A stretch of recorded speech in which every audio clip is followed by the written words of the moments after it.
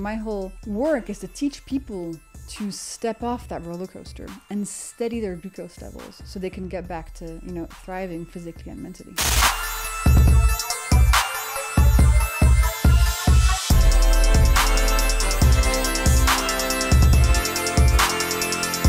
Let's start off by talking about how chronic blood sugar spikes can predispose us to gaining excessive body fat. Interesting that you would say predispose. So the way I see it is that, glucose spikes are something that your body doesn't like, and your body knows that those spikes are bad for you. So when those spikes happen, one of the ways your body protects you is by taking the extra glucose and storing it away in your muscle, in your liver, and in your fat cells. That's one of the ways we gain fat on our body. On top of that, the more spikes you have, the more you're going to increase your cravings, your hunger, the more you're going to be tired and reaching for some sugar for that dopamine hit, and the more your insulin levels are going to be elevated over time. So we know from the studies that even if you're eating equal calories, just eating in a way that creates a lot of spikes will make fat gain more likely. Yeah, this is a perfect segue into discussion about insulin. Insulin can seem kind of like a bad word in some ways today, but also when we hear the word conventionally, people immediately think about diabetes. That's kind of like the popular narrative when you think about insulin, but it's so important for our survival as a species. I love insulin. She's great. She just gets a bad rep when there's too much of her, Like insulin at its core, if you don't have insulin, if your body doesn't have the ability to make insulin, you need to inject some, otherwise you will die. That's what happens if you have type 1 diabetes. So insulin is, at its core, extremely protective, extremely helpful to protect your body against those glucose spikes. But over time, if insulin levels get too high themselves, then that leads to type 2 diabetes and other issues, like fertility issues are very tightly linked. So it's a little bit like some of it is good, too much of a good thing is bad. And same thing for glucose, right? We need glucose. Our body loves using glucose for energy, but too much of it over time creates issues. And I love using the image of a plant. So you have some nice plants behind you. And if you gave me one of these to take care of while you went on vacation, I would know to give the plant some water to keep it alive. But if I gave the plant too much water, then it would drown and you'd be back and the plant would be dead. So a little bit is good. Too much causes problems. Yeah, that's a perfect analogy. We have a snake plant, by the way, for those who don't see the video version. And these are great because they're kind of nocturnal. They do a lot of activity when the lights are off. What kind of activity? Like producing, that kind of translation or conversion, oxygen and carbon dioxide, carbon to oxygen. Converting it for us, kind of cleaning the air in a sense. And how they do that? Plants create glucose. Photosynthesis is the creation of glucose molecules. And all the plants around us are fully made out of glucose that they then transform into other types of substances. But glucose is really the core of life, and plants make it. Amazing, amazing. Well, I want to dig more into this conversation about insulin. And actually in the book you detail, and it's another good analogy, the glucose roller coaster, right? So what's happening actually when we eat a food, let's just say, we eat a banana, for example. What's happening with when we're eating that food, our blood sugar, and how is that affecting insulin and kind of this glucose roller coaster? Yeah, so if I may, I think I'm going to use a food that would create a bigger spike than a banana, like maybe some orange juice and some granola. That would be a bigger Carb spike. heavy, baby. Yeah. So just to go to the extreme, so we see what's going on. So when you eat starches or sugars, so starches being, bread, pasta, rice, potatoes, cereal, grains, or sugars, anything sweet, from fruit juice to chocolate cake to a banana, those foods turn to glucose as you digest them. And so those glucose molecules make their way into your bloodstream, and the concentration of glucose in your blood starts increasing. And the faster it increases, the more it increases, the bigger the glucose spike that happens after that meal. And so when a glucose spike takes place, there's a few bad consequences in the body. Number 1, it increases inflammation. Number 2, it increases aging. And number 3, what happens is that your body produces insulin, sends out insulin from your pancreas to store away that extra glucose. To clean it up out of our Essentially, bloodstream. yes, to protect you. Because if glucose stays too high for too long, a lot of damage starts happening to your cells. So your body, with this very important insulin, grabs the extra glucose and stores it away. And that's the relationship. Insulin is released in response to these glucose spikes. Yeah, it's like, it's so incredible, the intelligence of I the body. know. But over time, doing that again and again, this kind of chronic Yeah. glucose spikes and crashes. Oh yeah, and so let's talk about the crash. So when insulin puts glucose away, then your glucose levels start going down, right? And so they decrease. And if they decrease too quickly, sometimes because your body is just sending out too much insulin, then you experience a crash below baseline. This increases cravings, hunger, fatigue, all sorts of symptoms that many of us think are just normal, right? We just think it's normal to crave something sweet 2 hours after a meal. We think it's normal to be tired at 10 a.m. and 3 p.m. That can often just be the result of a glucose crash happening because your previous meal led to a spike, therefore a crash. And so I like taking the image of people being a high functioning glucose roller coaster. So a lot of people, they go spike, drop, spike, drop, spike, drop all day. And they manage these symptoms with caffeine, with eating sugar to sort of like combat the fatigue and the hunger they're feeling.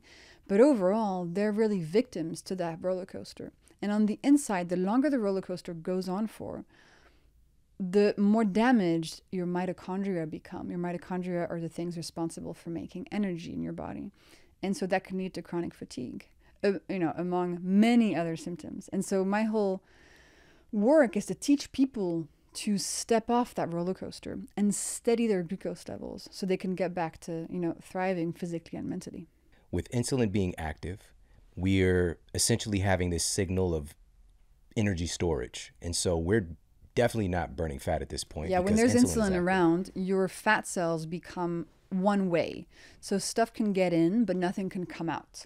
So when there's a lot of insulin around, it's like your body's like, okay, we're in storage mode. We're not in fat burning mode. We're in fat storage mode. Yeah.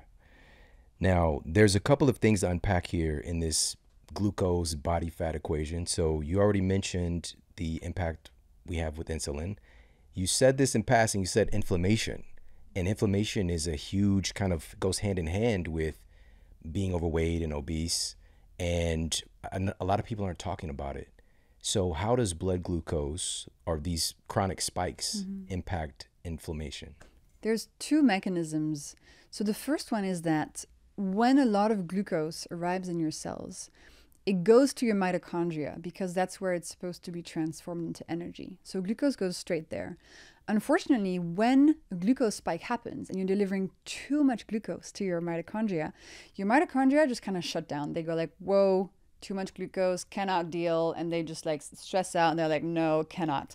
And when they are in that state of stress, they produce what's called reactive oxygen species, which are very small molecules that have very damaging consequences.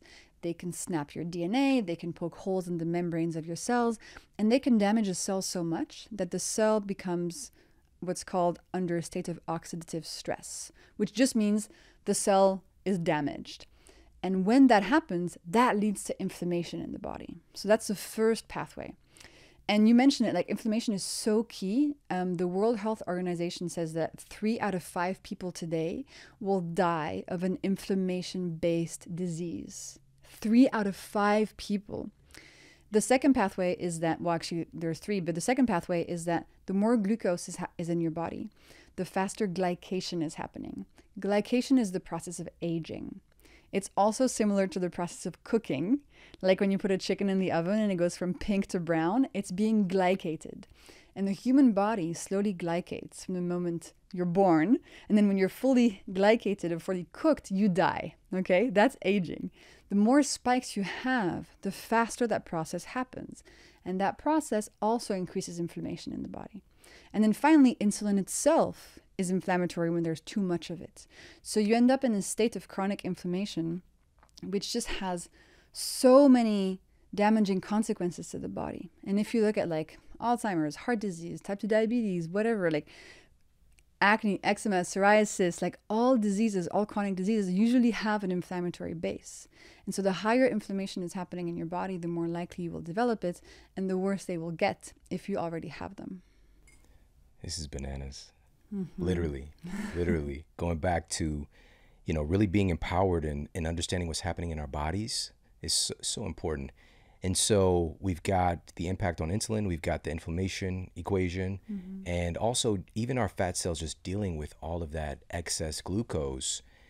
And as they're growing, and a little not so fun fact, our fat cells can actually expand like 1,000 times their volume and hold quite a bit of content. It's kind of this protective thing with the intelligence of the body. But as they do so, they start to send out this false distress signal, essentially, which is inflammation, and the immune system is going to be in a tizzy. And we're putting ourselves into the state where we're kind of pre-inflamed already. And so then we add into the mix, an infection of some sort, or, heart disease. Psychological stress. Psychological stress, Right? yeah. For females, like for example, fasting too long, too often, doing high intensity exercise that's too intense too often, that can also become a stressor on the body. And so you're adding all these different kinds of stress. You're doing fasting, cold plunge, sauna, high intensity interval exercise. You have inflammation going on. You have a stressful job. Your kids are stressing you out, and you're just like, your whole organism just becomes this ball of stress and inflammation. And that's the root cause of a lot of issues. Yeah. Oh my goodness. So the last component in this kind of weight gain, fat gain equation I want to talk about, and you said this in passing as well, is the craving aspect. This is fascinating. And you shared this in the book. In 2011, a research team from Yale University uncovered new insights about cravings by placing people into an fMRI scanner. Talk about that. Oh yeah, I love this study. It's one of my favorite ones. Shout out to these amazing scientists that we learn so much about. Learn so much from. So the scientists took participants and they put them in an fMRI scanner. And while the people were in the scanner, they, one, were measuring their glucose levels. And two, they were showing the participants photos of, quote unquote, high calorie foods that people often crave, like burgers, chips, cookies. And they were asking the participants to rate how much they wanted to eat the food. So how much they were feeling a craving for that food. So amazing. And the scientists were also looking at images of the brain scan going on. This is what they found. When the people's glucose levels were normal, steady, they didn't really rate any of the foods highly. They were just like, meh, burger, meh, salad, meh, cookie, meh. However, when their glucose levels were low, which can happen after a spike, remember, spike crash, then all of a sudden the participants were rating the cookies and the burgers much higher on that scale. And the scientists saw that the part of their brain that is in charge of cravings started activating. So that low glucose levels was activating the biological response of craving. And so that's what can happen when you are on this glucose roller coaster. You feel these strong cravings for sweet foods. And if you're feeling that, trying to resist them with your willpower, like, you're going to lose. Don't even try. Your body's ancestral programming is telling you from really deep inside your brain to go and find something that has a lot of calories in it. So the solution is not like to feel guilty or ashamed about this or to try to fight against it. It's more fixing the root cause so that naturally they go away. And sometimes, now I never have anything in the morning that creates a glucose spike. But sometimes, rarely, I don't know why, but I'll just want to eat something sweet in the morning. And then inevitably, my whole day is this big roller coaster and I feel cravings all day. And, it's just so amazing to experience that. It's just like clockwork. You eat something that creates a spike in the morning for breakfast, bam, 2 hours later, you want a cookie. Bam, 2 hours later, you want like pasta or a burger. It's the programming in your brain. Yeah, it's so fascinating. We don't realize that we're doing it or that this is happening. Exactly. And pitting our willpower against our biology it's grounds for absolute destruction eventually. Yes. Like your willpower is finite. And this is also, we get into that feedback loop of learned helplessness in a sense, and also guilt and shame and all these different things instead of stacking conditions in our favor. So this is great because I want to talk to you about this. Why is it that our culture today, in kind of modern culture, especially in the Western world, why do we start our days off eating things that are so high in sugar to start the day? And what should we do instead? And you actually talk about this in the book. Well, this was an invention. Like, we didn't used to eat this way. We used to eat for breakfast whatever we ate for lunch or for dinner. Like, I don't know, some meat and potatoes. The fact that we're now eating dessert for breakfast is an invention of the food industry. So, but now it's become so commonplace. People believe that, oh, in order to have energy, I need to eat sugar in the morning. Such amazing marketing campaigns around this, right? Like on all the cereal boxes and all the fruit juices, we've been told over and over again that sugar is good for you because it's going to give you energy. But they say carbohydrates. Yes, carbohydrates, right? So like starches and sugars. You're totally right. Anything, but generally when it's sweet, it means there's sugar in it, right? So I make a little shortcut, but you're right. Actually, what's going on when you eat carbs in the morning, if you just have carbs for breakfast, you're getting dopamine in the brain, which is a pleasure molecule, which might make you feel a little bit like perked up, and you might confuse that for energy, but it's not energy, it's dopamine. On the inside, your mitochondria, which are in charge of making the energy, they're stressing out. And so over time, as you keep doing this, chronic fatigue sets in, even though you're eating carbs in the morning thinking that that's good for your energy levels. So anyway, so my very first most important hack that I teach people is to switch from having a breakfast that is just carbs to having what I call a savory breakfast, which is a breakfast built around protein. It's very, very important. So the components of a savory breakfast that keeps your glucose levels steady, unlocks energy, reduces cravings, helps you feel better, helps reduce inflammation too, is as follows. Number 1, build it around protein. Number 2, add some healthy fat. Number 3, if you can, add some fiber, although in the morning it's not usually very easy for people to add fiber. And then you can eat some starches for taste, like you can have like a slice of bread or whatever, or potatoes for taste. And if you want to eat anything sweet, it can only be whole fruit. No jam, no juice, no cereal, no granola, no muesli, nothing sweet. Except if you really want a sweet taste, some whole fruit.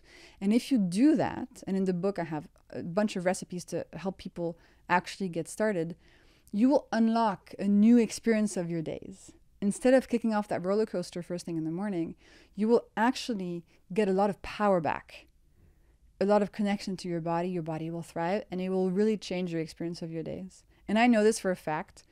I grew up eating a Nutella crepe and orange juice every morning. So big glucose spike. And I thought it was normal that at 11, I was exhausted. I was so hungry. My stomach hurt. I had no idea. But now I know. It was just a big glucose spike.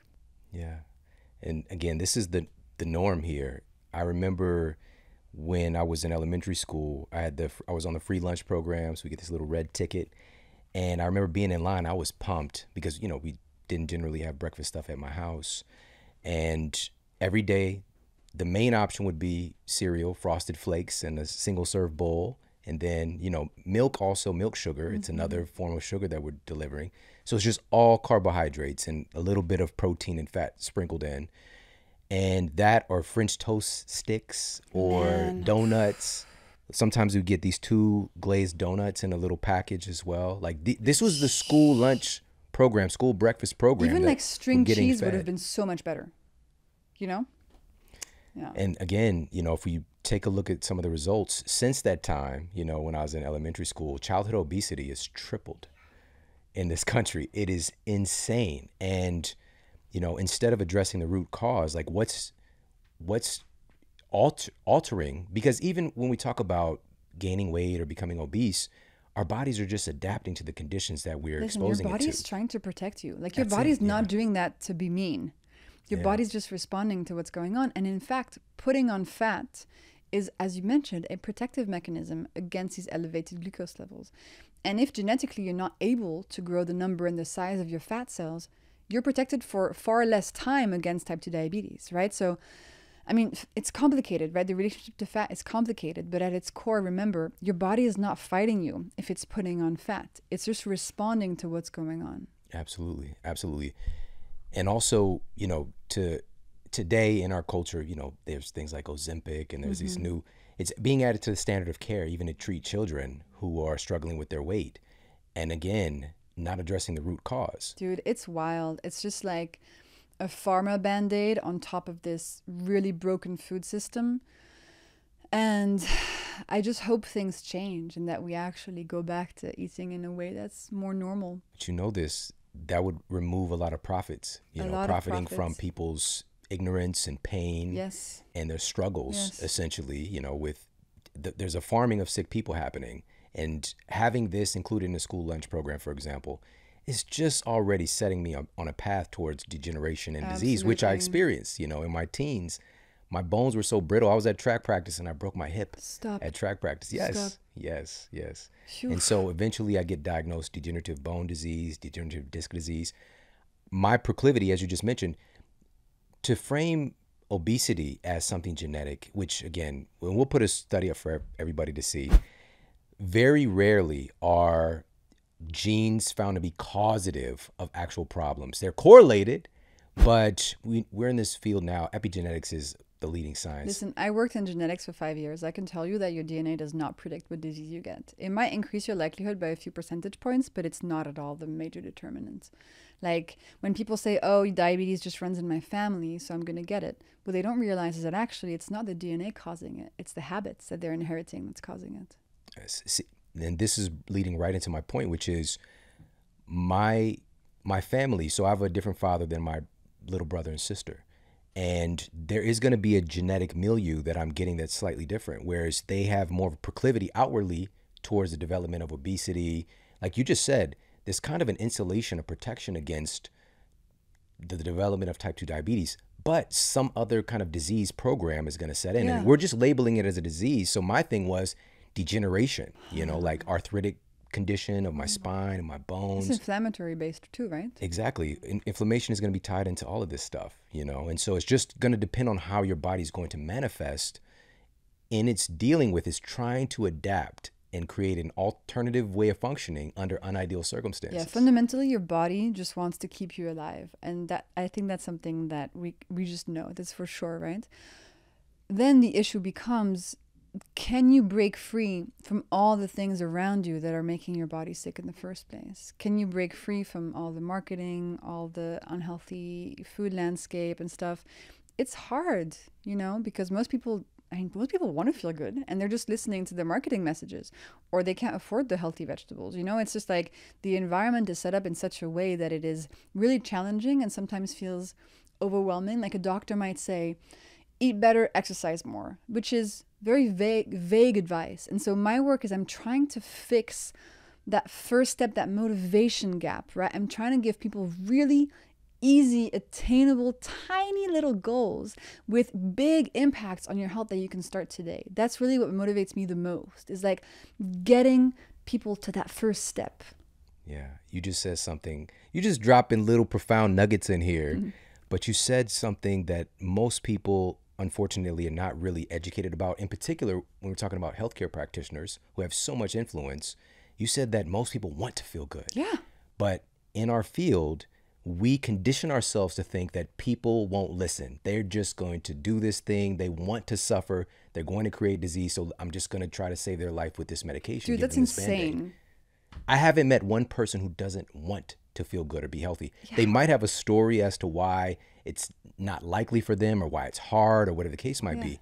But if they had a choice, they would be disease-free. They would feel good in their bodies. Of course. But the issue is, like, the advice they get is vague and a little bit unhelpful, or feels just too overwhelming. They feel like they have to change their entire life, which is not the case. You can do small things, but phew, it's a jungle out there. It's really difficult for people who are suffering to find a way to change. It's what I'm doing. What I'm trying to do. Exactly what you're doing. Like, you're giving these small, simple things to just add into the mix. And one of the things I really love about your work is you're telling people, like, listen, I like pasta. Dude, I love pasta. I love pasta and chocolate. Like pasta, chocolate, and cats. Those are my favorite. Not to eat the cats. Okay, but, just for clarification. All right. No, listen, yes, of course, it would be better for our body if we totally cut out anything sweet, right? Sugar is literally just for pleasure. But I want to eat it. Like, I want the triple chocolate cake fudge thing with the cookies and the chocolate syrup on top. Like, I love that shit, I love it. So when I discovered that the glucose spikes that I was experiencing were harming my health, and specifically my mental health, I had to find a solution, because I didn't want the spikes. I wanted to feel better, but I didn't want to give up the cake and the pasta. So that's really how my work crystallized. It was like, let me find in the science some tips that allow me to eat the carbs with less of an impact on my glucose levels. And I think that's why it's resonating so much, because I'm not telling people to cut out anything. It's like, I'm going to teach you how to eat the chocolate cake in a way that doesn't create the glucose roller coaster. As a result, in a way that doesn't increase sugar addiction or make you have more cravings, right? I want people to be in a state of like maximal pleasure, minimal impact on your health. Yeah, yeah. And so with that said, obviously with your new book, you're providing a variety, a vast array of wonderful recipes. And in those times when you want to have something that might historically derange your glucose, you're providing these very simple hacks that, funny enough, like a lot of this stuff has been done for thousands of years. Exactly. Let's talk about one that is just popping on the streets right now, which is utilizing vinegar. Yeah. So in the new book, I have this sort of, so in my first book, I shared 10 hacks, right? And then people were like, okay, I want a more step-by-step like plan to get started. So the second book, The Glucose Goddess Method, is you introduce one hack per week for 4 weeks. And then you're sort of taking the on-ramp, the fast track to steady glucose. So week 1 is savory breakfast, as we talked about. And week 2 is vinegar. So the science is really interesting. Vinegar, it turns out, if you have a tablespoon of it in some water before a meal, you can reduce the glucose spike of that meal by up to 30%. And the insulin release by up to 20%, you can reduce it without changing what you're eating afterwards, just by harnessing the power of this molecule called acetic acid, which is in vinegar, that has a powerful effect on your glucose levels. And so in week 2, I give people lots of different ways to try out this hack for themselves. You know, it doesn't have to be just vinegar and water. Most people find that not very appealing. I love it now, but you know, to each their own. And you can have it as tea, you can make little mocktails, you can use it as a dressing on your food. And just by adding this very small little ingredient, you can have a powerful effect on your health. And interestingly, vinegar has been used for centuries in countries like in Iran, where they just know it's a healthy thing to add. In the 18th century, vinegar tea was prescribed to people with type 1 diabetes. So culturally, we've known these things. For example, the breakfast. We've known that breakfast should not be dessert. Like, we've known breakfast should be a regular meal. But now we've lost touch with a lot of this stuff. And now, because we have the science to show us how it actually works in our body, we can decide to bring those things back. And they're really, really powerful. Now, when you say acetic acid, it immediately makes me think about apple cider vinegar. So is that one of the vinegar choices? So any type of vinegar works. Any type. White wine vinegar, red vinegar, balsamic, rice vinegar, cherry vinegar, whatever, and apple cider vinegar. Apple cider vinegar, or ACV, is the most popular one, but they all work the same. For a lot of people, ACV is just more palatable. They like the taste more, but you can use any vinegar you want, except avoid the very syrupy balsamic glaze, which is really not vinegar anymore. It's more like sugar with a bit of vinegar in it. So as long as you're not using that, you can use whatever you want. Okay, perfect. Now, to go back, there was something that jumped out. It stuck with me since you mentioned it, in this process of aging, right? And essentially, we're slow cooking. Totally. Thanks to your dictation about this. You know, Isn't it wild, though? Yeah, it is. Yeah. You know, Benjamin Button, though. You know, he was know. never mind. All right. Now, with this said, I want to talk more about this aging process. You talked about glycation, and one of the kind of outward things when we talk about aging is the health of our skin. And you specifically talk about that too. Yes. So how does, and I don't think we think about this at all. Yeah. How does chronic glucose spikes and being on that glucose roller coaster affect our skin health? Well, 2 things. Number 1, the more glucose spikes you have, the more wrinkles you get, because that glycation that takes place when there's a lot of glucose spikes happening also affects your collagen. When a molecule of collagen becomes glycated, it becomes brittle and broken and less flexible, and that leads to wrinkles. So if that's the biggest motivator you take away, for a lot of people it is, with fewer glucose spikes, aging slows down, wrinkles slow down. Now, another clear correlation between glucose spike and skin is in these inflammation-based skin problems like acne, psoriasis, eczema. These things are inflammation-based. So the more inflammation is happening in your body, the more symptoms of acne, psoriasis, eczema you're going to get. So if you suffer from any of these conditions, getting inflammation down is really key to, you know, put it in remission. So your skin is really a good messenger for what's going on the inside. Yeah. We really, you know, I kind of had an insight many years ago when studying how we're developing, you know, in the womb, when the egg is fertilized, like what's happening first? Like what are the kind of the most important foundational things getting laid down?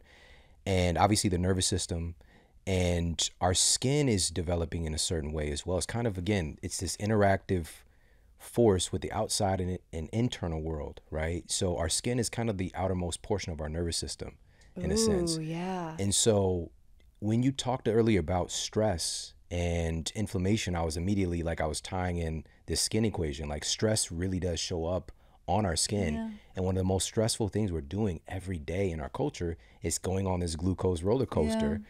And we don't realize it, you know, when we're looking at, and, you know, we see the commercials, take Proactive or, you know, whatever. It's just, again, it's not addressing the root cause. Yeah, you can put stuff on your skin, and that can help to some extent. Like having, you know, a good skincare routine is important. But really fixing the inside is going to be the most powerful thing you can do. Yeah. Inside and outside. So work both directions reflection. when it comes to our skin, for sure. So in the book, you actually, I'm going to share a direct quote in your discussion about acne and rosacea, etc. You stated, quote, in a study in males aged 15 to 25, the diet that resulted in the flattest glucose curves led to a significant reduction in acne, unquote. Yeah. So we've got some peer-reviewed data on this. Yeah.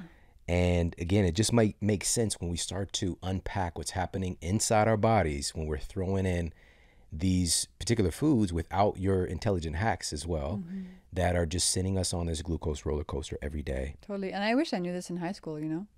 Like, I was like, oh, my skin's so bad. How can I make it better? So I was doing all these, like, masks and creams. And I was like, ah. But had I known that the Nutella crepes were contributing, it would have been a different story. Now, you mentioned earlier one of your motivations was how this was affecting your mental health. Can you talk a little bit about that? So when I was 19, I had an accident that really changed my life and the course of my life in a way. I broke my back jumping off a waterfall. So don't let your kids jump off waterfalls. What? Yeah. Wait a minute. I just need a moment. Yeah. That is crazy. Yeah. What? Okay, continue. It was crazy. Total freak accident. 2 of my friends had jumped off before they were fine, and just hitting the water a little bit at a wrong angle on my tailbone, just one of my vertebrae exploded. So I had super intense surgery. I have a lot of metal in my spine now. Was really scared for my life. Was in so much physical pain you can't even imagine. But then in a few months, like my physical health actually healed pretty well. You know, I started working out and making sure my core was strong and I was okay. But my mental health completely changed. I started getting a lot of these weird episodes of what I call depersonalization, which is the feeling of being a stranger in your own body. So I would look at my hands and be like, that's not mine. Or I would look in the mirror and have a panic attack because I was like, who is that person? Just like complete the opposite of embodiment, right? I was just completely afraid of being alive and being in this body. It was really horrible. And lay onto that some anxiety, some depression. I could never be alone. I mean, the whole thing got super, super, super dark. And so I went on a journey to try to figure out how my body worked, because at that point in time, it was like a black box that I didn't understand. And I needed to get better. Like, otherwise, life was too difficult, you know? So I just was like, okay, I need to figure some stuff out. So that's why I switched from... At the end of my mathematics degree, I then switched to biochemistry in grad school. So I was like, okay, let me understand the cell. Let me understand the body. And that's also why I went to the field of genetics, to try to figure out, does my DNA really affect my health? It doesn't. It doesn't. And while I was in the DNA world, that's when I came across glucose. And I started discovering that I was experiencing these glucose spikes, even though I don't have diabetes. And that the days where I had the most spikes were the days my mental health was the worst. And I started seeing this correlation between steady glucose levels and feeling so much better. And at the moment, it was because I was testing a continuous glucose monitor that I was able to see this. And so I dove into the science and I was like, damn, wow. Like most people who don't have diabetes actually have these spikes. It was brand new science that had just come out. And then that's when I had that realization of, okay, I don't want the spikes. I want my mental health to improve, but I don't want to give up the chocolate and the pasta. And so that's what led me down this path. And once I had fixed my glucose levels, I felt like I had a foundation. I felt more connected to myself. I felt more empowered. I was like, okay, I've been able to actually help my brain. So then on top of that, I started layering, EMDR, craniosacral therapy, emotional processing, like all this stuff. And I got to a point where I actually healed, but it took, over 10 years. And so now I just want to give people the fast track to getting that base layer of steady glucose done, because if you don't have that, it's going to be really hard to heal anything that's going on. For most of us, healing that heals a lot of things or everything. It's the place you need to start. Oh, man. Thank you for sharing that. Yeah. That is a wild story. It started off. I'm so glad it's over, man. Yeah. Like, I'm so glad I'm on the other side. Wow. That's the thing, too. It's just like you've overcome such a tremendous obstacle. Dude. And you did it, right? Yeah. But when we're healed, it's just like, I can't believe I did that. Like, and of course, I would never want to do that, or, if I had to do it over, I wouldn't even choose to do that. No. But when you're in it, and you have the audacity to decide, like, I'm just going to keep moving forward. I'm going to find a way. I'm going to figure this out. Yeah, but to be honest, like when you're in such a dark place, you feel like this is going to be your life forever. Like, it's really hard. If anybody listening is in a dark place right now, just remember your brain is tricking you into thinking this is going to be like this forever. It's not. Know that it will change. It will get better. This is not how you're going to be forever, because that's how I felt. And now I'm on the other side of things. But yeah, super awful, dark stuff. Now, the relationship here with our mental health and our diet is finally gaining some traction, right? And one of the simple on-ramps to understanding this is that, our minds, our brains are not separate from the rest of our bodies. And so, of course, they're going to affect our perspective. Of course, they're going to affect how our brains are working. And we're going to put up a study on the screen, even with schizophrenia. There's several peer-reviewed studies on how gluten exacerbates schizophrenic episodes, for example. Yeah, I mean, there isn't really a disorder or a mental health disease, right? But we're putting labels on these things, which are just the body's adapting to unideal circumstances and just kind of changing the way that it's operating. But right now, there isn't a disease that isn't linked to diet in some kind of way, because scientists finally are asking the questions and looking into it. And we open up the hood and we find, oh, it sure does, We had 20 years ago, like when you said, oh, your diet is linked to cancer risk, people were laughing. Like, yeah, even with type 2 diabetes, of all things, it wasn't even considered to be something that was curable for a phase. But also there was a time when it was known as adult onset diabetes. Yep. They now changed the name. 5-year-olds get it. Yeah. Yeah, it's insanity, So with that being said, right now, this is also, your work is I think it's also a pleasant surprise or pleasant side effect. Like, people might be employing these things to lose weight or to improve their body composition, but they find out that their mental health is better. Exactly. And actually, I think most people come at this, I really don't promote this as a way to lose weight, because I think there's so much unhealthy just stuff around weight loss. I tell people this is not a diet. Okay, the objective is not weight loss. If you want to study your glucose levels, it's because you want to feel good.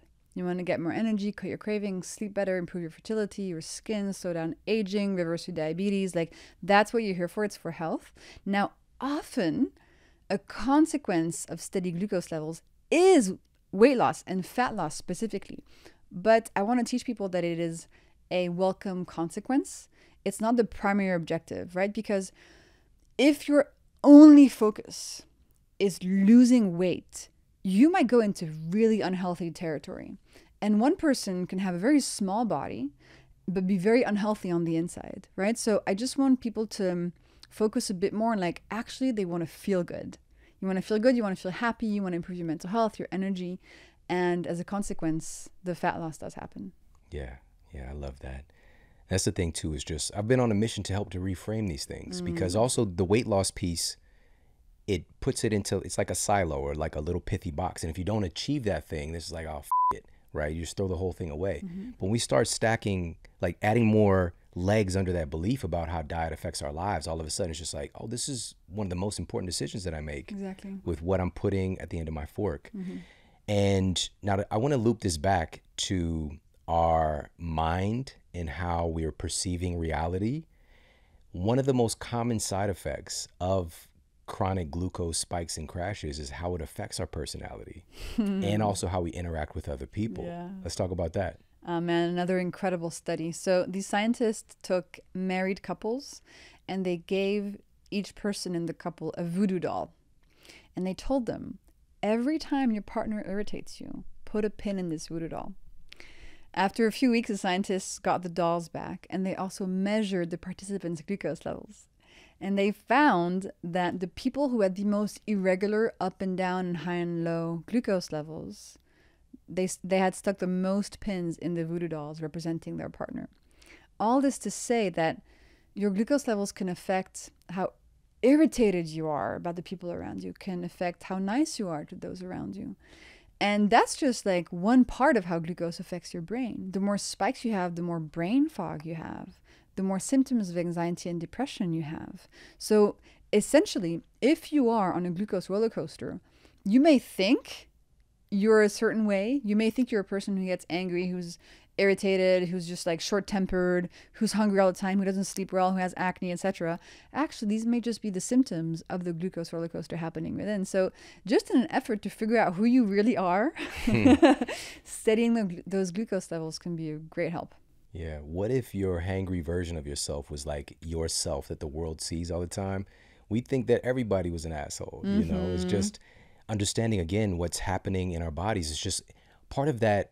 And if you could unpack this a little bit, there's a sense of emergency response. When our blood sugar crashes like that, that's going to release catecholamines in our body, stress chemicals as well, to kind of help to get that rebalanced. Absolutely. So low glucose levels is a state of stress for the body. So if you're spiking and then you're dropping really low, your body responds to that low by releasing stress hormones in the bloodstream. And what this does is it tells your liver to pump out glucose really quickly to get that level back up. But you as a human, you're experiencing that stress. It can be nausea, it can be anxiety, it can just be shaking, sweats. Like there are a lot of symptoms connected to that. And then in and of itself, a glucose roller coaster is a chronic stressor on the body, which can affect your thyroid, your adrenals, etc. And so if you layer onto that other stressors, as we mentioned, like fasting for too long if you're a female, having a stressful job, doing a lot of high intensity exercise, like all these things, you can put your body in a state of chronic stress without even knowing you're doing it. And that state of chronic stress can lead to, fertility problems, mental health problems, inability to lose fat on the body because your body is just like so stressed out. It's quite remarkable. Now, in your first book, you covered 10 of these science-backed hacks. And in this new book, so this is the Glucose Goddess Method, you're doubling down and actually helping people, walking them through how to employ 4 specific ones.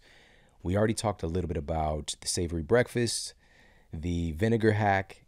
Can we talk a little bit about the other 2, and the next one being veggies first? Absolutely. So in week 3 of this method, we start having a veggie starter at the beginning of one of our meals. So most people do it before lunch or dinner. Some people before breakfast, although in the morning I have a hard time with vegetables. So why do we do this? Why do we add this plate of vegetables to the beginning of our meals? Well, because vegetables contain a magical ingredient called, Shawn, what's it called? It's an F word, isn't it? Yes, it's called fiber. So fiber is really amazing. And when you have fiber at the beginning of the meal, fiber has time to go to your upper intestine and deploy itself onto the walls of that intestine, forming a protective mesh. So the intestinal wall becomes less porous, okay? And as a result, any glucose molecules coming down after the meal will make their way more slowly into the bloodstream, so reducing the spike they create. And very importantly, in this 4-week method that I designed, you don't have to cut out any foods. Nothing is off limits. You don't have to stop eating carbs. We're just adding these 4 hacks in. And the rest of the time, we do whatever we want, and we still get fabulous results. And I think that's one of the reasons this has been so popular, is because nowhere will I tell you never eat chocolate cake again. It's like, no, eat whatever you want, but add these hacks like gentle giants in your life so they protect you and you can still eat what you love, but have some benefits on your health too. Immediately, I'm thinking just logically with fiber and how fiber in nature and the common foods that we have, fiber is going to tend to come along with foods that are going to be higher in carbohydrates and or naturally occurring sugars. Isn't that interesting how those come packaged together? But in processed foods, all the fiber is gone. Yeah. Oh, it's making sense. It's making sense. It's devoid of that protective substance. Yep, exactly. So interesting. All right. So what does a veggie starter look like? If we're going out, let's just say you didn't have to run to the airport after this and we're going out, we're having lunch. All right. What does a veggie starter look like? Well, at the restaurant, you can order any side you want. You know, a lot of restaurants have you can order like a side of spinach or a side of beans or a side of roasted broccoli or whatever. Asparagus, yes. It's asparagus season. Any of these vegetables, if you have it at the beginning of your meal, that counts as your veggie starter. And I also teach people okay, if you're not at home and you're not cooking these easy recipes, how to do this hack while you're out and about. Of course, it's really important. So I would say my favorite veggie starter, if I were at a restaurant, would probably be like roasted something. If they had like some roasted broccoli, roasted Brussels sprouts, I like that a lot. But you can just have a side salad. And if you want to do 2 hacks in one, you put some vinegar on that. Therefore, you have the veggie starter hack plus the vinegar hack. And that's been done culturally for a long time. Right. So in France, we have this concept of crudité, which means raw veggies that you're supposed to eat at the beginning of a meal. And this has just been done for a super, super, super long time. And now I'm like, oh, wow, there's actually wisdom in all these cultural traditions, but we don't really do those anymore. You know, we've been so globalized that we don't really do that stuff anymore. Wow. But we should bring it back because now we know that fiber is helping our glucose levels. Crudité at the La Plage? Oh, yes. Crudité à la plage. Yes, absolutely. All right. So I'm showing off my French, You're pretty good, actually. Oh, thank you. French, yes. Come on. That hit my heart. It's true. Thank you. Yeah. All right. Thank you. You have to come visit.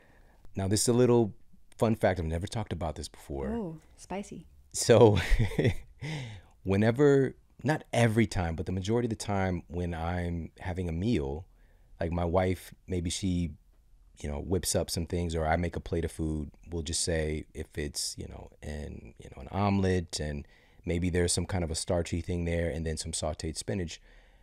And this is before we've ever met or, again, I've never talked about this. I'll go right for the veggies first. Really? The sauteed veggies.